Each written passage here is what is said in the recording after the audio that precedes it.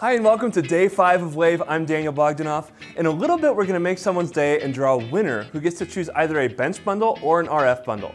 First though, let's jump into today's tip where we'll look at how to couple together multiple function generator channels. Most of us learned how to use a function generator in our first hands-on engineering class. They're a staple on any electronics bench. In general, they're pretty easy to use if you only need to source one signal, but it can be a bit cumbersome if you're trying to coordinate multiple inputs. If you're in an automated testing environment, trying to coordinate multiple function generators can also make your code more cumbersome. So today we're going to look at how to coordinate or couple together multiple function generator outputs. Here we have a dual output function generator piped into an oscilloscope so we can see the function generator's outputs. We can actually couple the outputs together using dual channel operation. To turn on dual channel operation, select a channel, hit More, and then turn on dual channel, and you'll see we have a dual channel operation menu. And if you look at this, we can couple the frequency, we can couple the amplitude, and if we turn on frequency coupling, we can even set a frequency ratio between the two channels. So I'm going to set this ratio to 2, so channel 2 is going to have double the frequency of channel 1. And then notice if I go in and change the frequency of channel 1, channel 2 is automatically going to be adjusted. So these channel frequencies are now coupled together with one simple control. One situation where this is often used is in the testing of differential gain amplifiers. By syncing the frequencies, you can see how your amplifier responds to different inputs. Here, the flatness of channel 1 shows us that the amp is working properly. And here we can see the differential amplifier's response when the differential inputs aren't perfectly in line. In this case, channel 1 has a 2:1 frequency ratio. This could also be useful if you want to maintain a 90-degree offset for IQ data or mix together two outputs to create one multi-frequency signal, especially if you're using ARBs. For example, testing the pulse rejection characteristics of a pacemaker.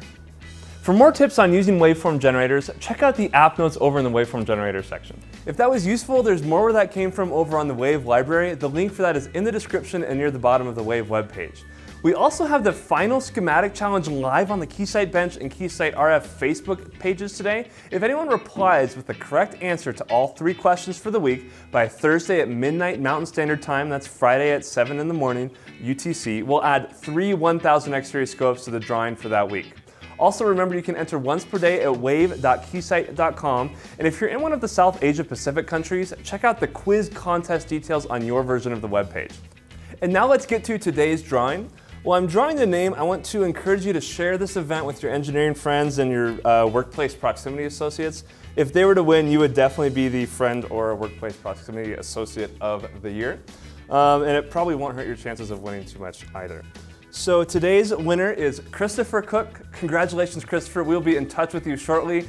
There are now only 7 bundles left, so make sure you're getting your entries every day at wave.keysight.com. If you have questions, check out the FAQs page on the Wave website, or you can put them in the comments below on the Keysight Labs YouTube channel. That's all for today. Make sure you get your daily entry, check out the schematic challenge on Facebook, and subscribe to the Keysight Labs YouTube channel. And we also have a Keysight podcast YouTube channel where we sit down with some of the technical experts around Keysight and around the globe to talk about technology trends and what's changing in the industries going forward. So check out that YouTube channel or subscribe to the Double East Talk Tech podcast in your favorite podcast engine. I'll see you next time.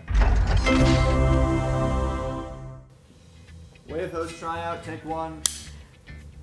Hi, I'm Daniel Bogdanoff, and welcome to Wave 2018. Is that good? Host tryout, take 2.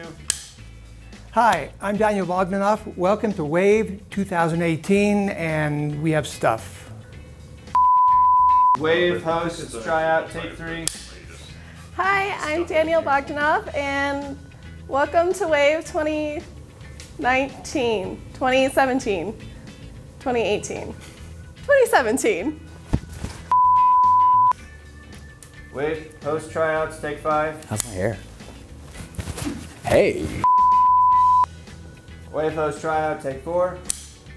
Hi, welcome to Wave 2018. I'm Daniel Bogdanoff. Hi and welcome to Wave 2018. My name is Daniel Bogdanoff. Is that really the last name we're going to go with? It's kind of a mouthful.